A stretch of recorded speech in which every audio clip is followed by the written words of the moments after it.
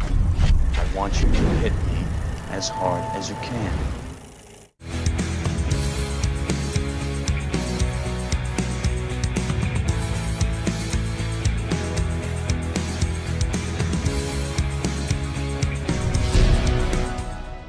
Hey everybody, it's time for another Best Movie You Never Saw, and this week we're taking a look at David Cronenberg's much neglected eXistenZ.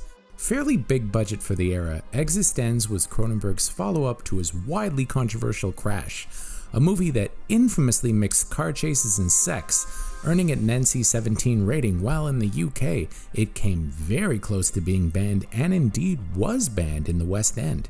eXistenZ would mark David Cronenberg's return to genre, with it his first real science fiction film since Naked Lunch, and probably his most commercial fare since The Fly way back in 1986. To that end, he was given a pretty decent budget, about $15 million US, and the film was a co-production between his usual backers, Alliance Atlantis in Canada, with his longtime patron being Robert Lantos, and the Weinstein brothers' genre wing of Miramax, Dimension Films. Able to secure a buzzy cast, including rising star Jude Law, who was mere months away from breaking out with an Oscar nomination for The Talented Mr. Ripley, Jennifer Jason Leigh, who declined reshoots on Stanley Kubrick's Eyes Wide Shut to do this film, and the always great Willem Dafoe. Allegra Geller, you've changed my life. eXistenZ on the outset looked like it was going to be the director's biggest hit in over a decade. Alas, it came and went with nary a peep, despite good reviews, only earning $2.8 million worldwide. A tremendous loss, and indeed, Cronenberg would have a hard time financing his next film, Spider, which starred Ralph Fiennes and was done for a shoestring. Luckily, he would bounce back commercially with back-to-back Viggo Mortensen hits, A History of Violence, and Eastern Promises, which were probably his best funded and most widely seen films in years. Unfortunately, eXistenZ slunk into undeserved obscurity.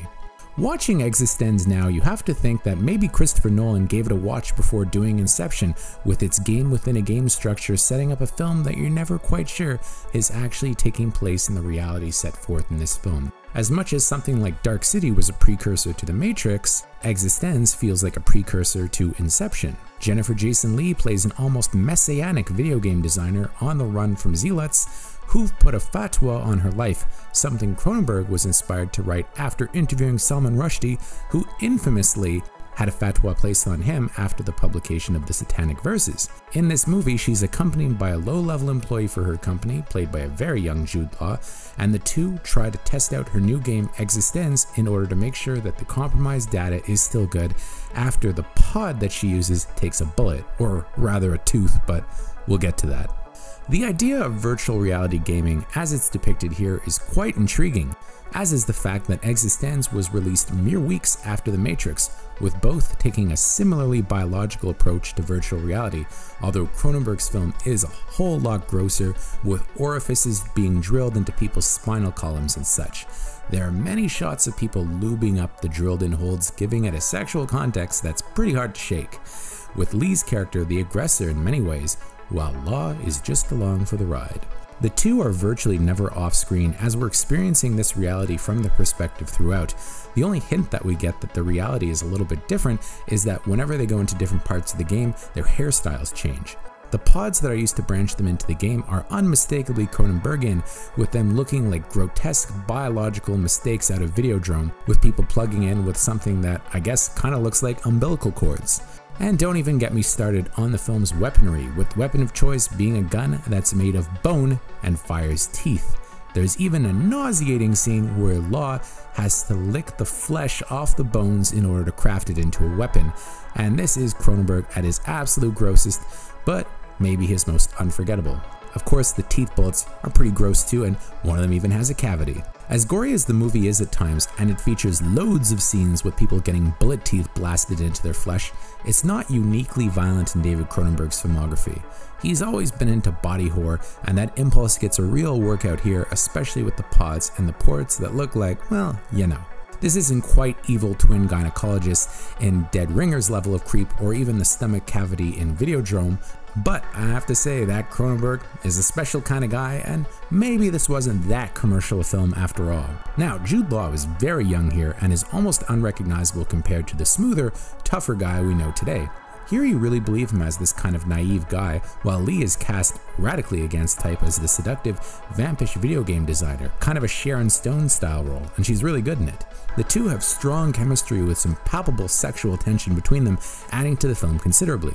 The supporting parts are pretty juicy, with Willem Dafoe stealing scenes as a gas station worker named Gas who gives Law his first gaming implant. Shockingly, eXistenZ is the only time that Dafoe has worked with Cronenberg, although he's been eager to change that, admitting in an interview that he pesters Cronenberg all the time for other roles in his movies and really wanted to be in A Dangerous Method. Meanwhile, the late Ian Holmes sports a thick accent as one of Leigh's allies. Or is he? I hear this ridiculous story about some fatwa against you. Also look out for Don McKellar, Callum Keith Rennie, Christopher Eccleston, and, in a very tiny role, a young Sarah Polley.